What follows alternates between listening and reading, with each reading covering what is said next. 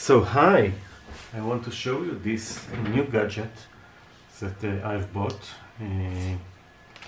I will check later if this is from AliExpress or eBay. I think it was from eBay. So let's open it.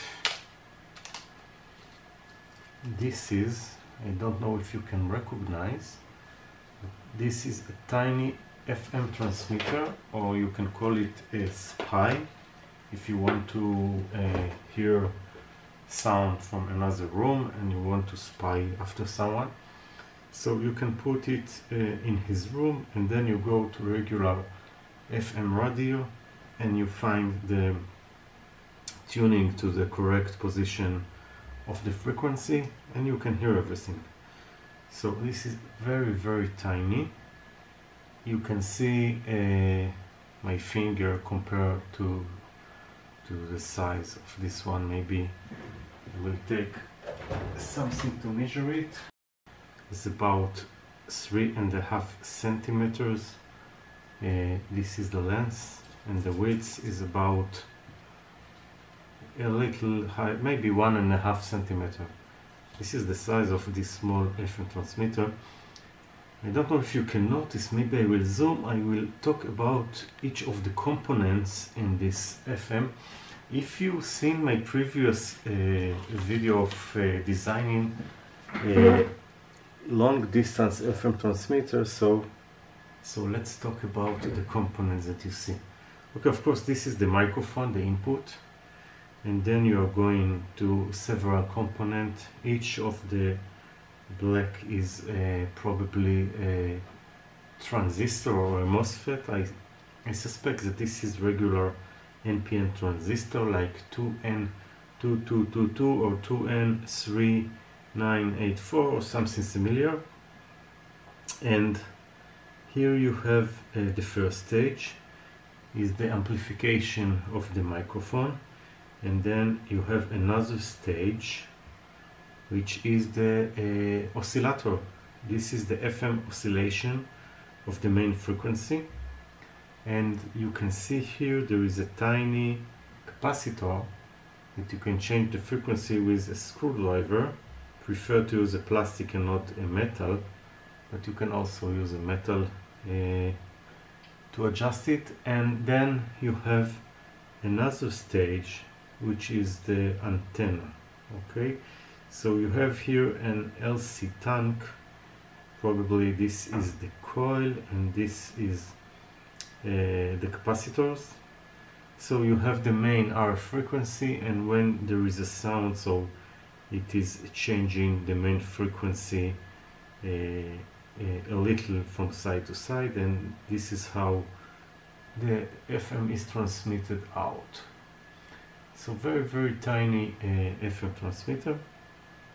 I will later I will connect it, and then we'll see that it is working. Also, another special about this one, that they claim that it works from 1 volt to 9 volt, and they have like a table for each voltage, what is the distance or the power out. Of course, if the voltage is higher, so the distance that you can transmit is higher. Okay, so the maximum allowed is 9 volt. You can use regular 9 volt battery. We will also maybe measure the power consumption of this one, and that's all. Maybe I will later take out the circuit, because the circuit is very simple. You can track the PCB and take out the circuit of this one. It is more complicated, of course, to take the values of the components, especially the capacitors. The resistor, you can see them. For example, 222 is 2.2 kilo ohms, and this is how it goes. So later on I will try to take the circuit out. Okay, this is the number of this FM. This is a Q something DH radio. You can search for this on the net. Maybe I will put a link where to find it. Okay, so let's do the connection and test it. What I did is connected two batteries two tiny batteries, CR2032 lithium cells. So maybe I will change them because I think the voltage is not steady. Maybe there are older ones, so I will search for new batteries. Maybe need to order also these batteries from eBay. I think it's the cheapest, AliExpress or eBay or whatever. So this is a plus, this is the minus, and pack. Now it is closed. So now let's try it out. I have here on regular FM, not digital, because it is easier to tune it. The digital is not easy to tune because you have to be on a very specific frequency. So let's try it.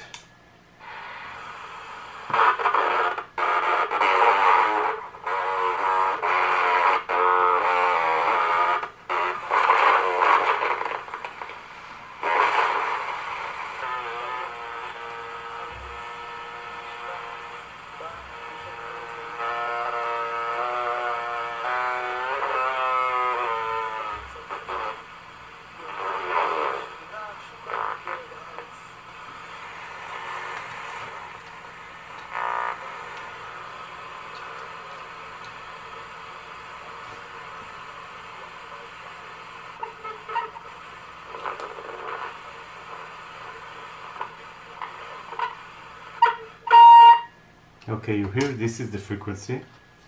1, 2, 1, 2, 3. 1, 2, 1, 2, 3. 1, 2, 1, 2, 3. Of course, you have to have an antenna in order to make it work. I will try to put it upstairs and see if we can hear something. So.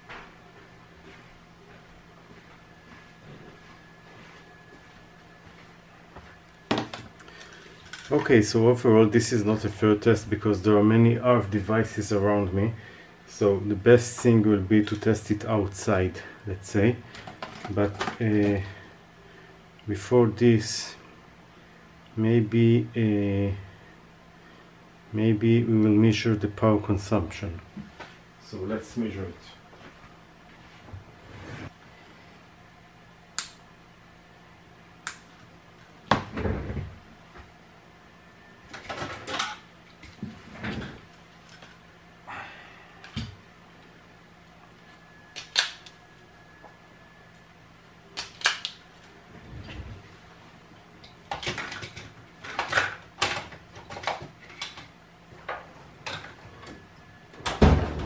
By measuring the power consumption, we can know how much time, of course, this FM can work with a battery. So eventually it can work about 10 hours with a 9-volt battery, something like this. And that's all. Later maybe I will connect it to 9-volt and check the distance outside in an open area to see the distance that it can give.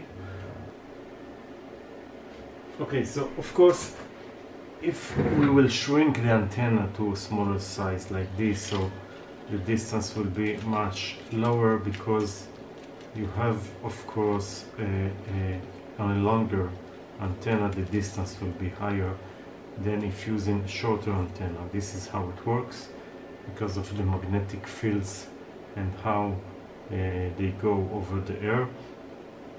So basically I will try to test it in an open area and then find what is the distance.